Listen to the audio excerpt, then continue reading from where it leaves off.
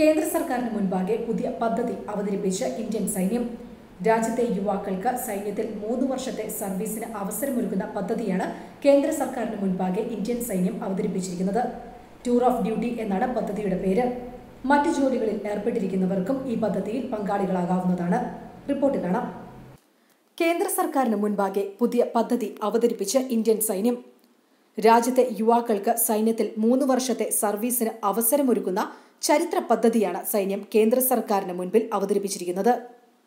നിലവിൽ മറ്റു മേഖലകളിൽ ജോലി ചെയ്യുന്നവർക്കുൾപ്പെടെ ഓഫീസർമാരായും ജവാന്മാരായും 3 വർഷത്തേക്ക് സൈനിക സേവനം നടത്താൻ കഴിയുന്ന ടൂർ ഓഫ് ഡ്യൂട്ടി പദ്ധതിയാണ് സൈന്യം കേന്ദ്ര സർക്കാരിന് മുൻപാകെ അവതരിപ്പിച്ചിരിക്കുന്നത്. അർദ്ധസൈനിക വിഭാഗത്തിൽ നിന്നും കേന്ദ്ര പോലീസ് സേനയിൽ നിന്നും 7 വർഷത്തേക്ക് വരെ സൈന്യത്തിലേക്ക് ഡെപ്യൂട്ടേഷനിൽ ആളുകളെ നിയോഗിക്കുന്ന കാര്യം പരിഗണിക്കുന്നുണ്ടെന്ന് ഉന്നത സൈനിക വൃത്തങ്ങൾ അറിയിച്ചു. നിശ്ചിത കാലാവധിക്ക് ശേഷം ഇവർക്ക് മാതൃസ്ഥാപനങ്ങളിലേക്ക് മടങ്ങാൻ കഴിയും. രാജ്യത്തെ യുവാക്കളിൽ കൂടുതൽ ദേശസ്നേഹം വളർത്തുവാനും അവർക്ക് സൈനിക ജീവിതം പരിചയപ്പെടുത്തുവാനും ഉദ്ദേശിച്ചാണ് ഹ്രസ്വകാല റിക്രൂട്ട്മെന്റിന് പദ്ധതി തയ്യാറാക്കിയിരിക്കുന്നത്. റിക്രൂട്ട്മെന്റ് മാനദണ്ഡങ്ങളിൽ ഒരു വിട്ടുവീഴ്ചയും ഉണ്ടായിരിക്കില്ല. ആദ്യഘട്ടത്തിൽ 100 ഓഫീസർമാരെയും 1000 ജവാന്മാരെയും തിരഞ്ഞെടുക്കാനാണ് തീരുമാനമെന്ന് സൈനിക വക്താവ് കേണൽ അമാൻ ആനന്ദ് അറിയിച്ചു. പ്രായവും ശാരീരിക ക്ഷമതയും ആകും പ്രധാന മാനദണ്ഡം. ഇവരുടെ ജോലിയിലും ഇളവുകൾ ഉണ്ടായിരിക്കില്ല. അതിർത്തിയിലും മുൻനിരയിലും അവരെ ജോലിക്ക് നിയോഗിക്കുകയും ചെയ്യും. രാജ്യത്ത് ദേശസ്നേഹം വർദ്ധിക്കുന്ന പ്രവണതയാണുള്ളത്.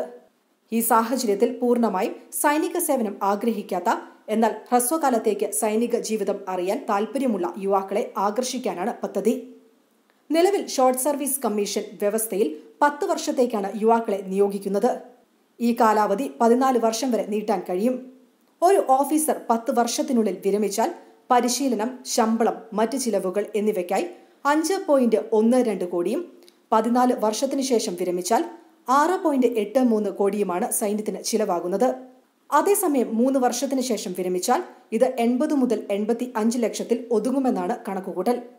ഇത്തരത്തിൽ 1000 ജവാന്മാരെ തിരഞ്ഞെടുത്താൽ 11,000 കോടി ലഭിക്കാമെന്നും അധികൃതർ വ്യക്തമാക്കുന്നു. സൈനിക പരിശീലനം ലഭിക്കുന്ന യുവാക്കൾക്ക് ആത്മവിശ്വാസം വർദ്ധിക്കും. ടീം വർക്ക്, ഉത്തരവാദിത്തം, സ്ട്രെസ് മാനേജ്മെന്റ്, സാമൂഹിക ശേഷി എന്നിവ വർദ്ധിക്കുന്നതോടെ പിന്നീട് കൂടുതൽ തൊഴിൽ സാധ്യതകൾക്ക് ഉപകരിക്കുമെന്നും സൈനിക ഉദ്യോഗസ്ഥർ വ്യക്തമാക്കുന്നു.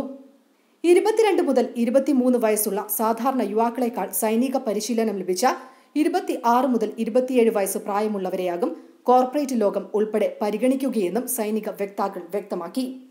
കൂടുതൽ വാർത്തകൾക്കായി ഞങ്ങളുടെ വെബ്സൈറ്റായ malayalam.samayam.com സന്ദർശിക്കുക. കൂടുതൽ വീഡിയോകൾക്കായി ഞങ്ങളുടെ യൂട്യൂബ് ചാനൽ സബ്സ്ക്രൈബ് ചെയ്യുക. ഇത് സമയം മലയാളം ഫ്രം ടൈംസ് ഇന്റർനെറ്റ്.